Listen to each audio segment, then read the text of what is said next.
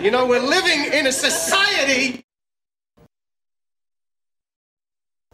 Okay, I'm waiting for the punchline. We're supposed to act in a civilized way. Yeah, that's not fun. I am an evil killing machine, and I'll evilly kill anyone who says I'm not.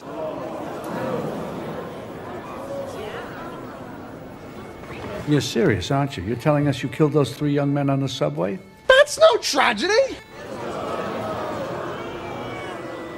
Well, let me get this straight. You think that killing those guys is funny? Comedy should provoke. Sure, humor can hurt, even alienate. But the risk is better than the alternative. A steady diet of innocuous, childproof, flavorless mush.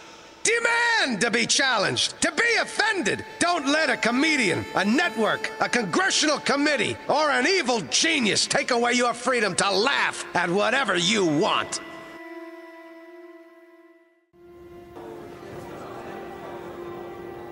Well, okay, I think I might understand that you did this to start a movement, to become a symbol?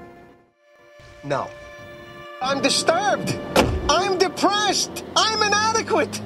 I got it all. Okay, so that's it. You're crazy. That's your defense for killing 3 young men? No, I don't think I'm special.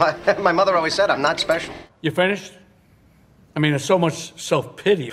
You sound like you're making excuses for killing those young men. Was that wrong?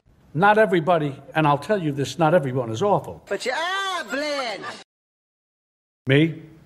I'm awful? Oh yeah, how am I awful? You're killing Independent George. You don't know the first thing about me, pal. Look what happened because of what you did. What it led to.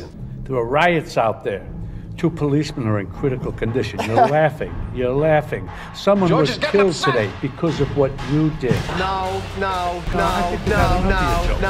Serenity!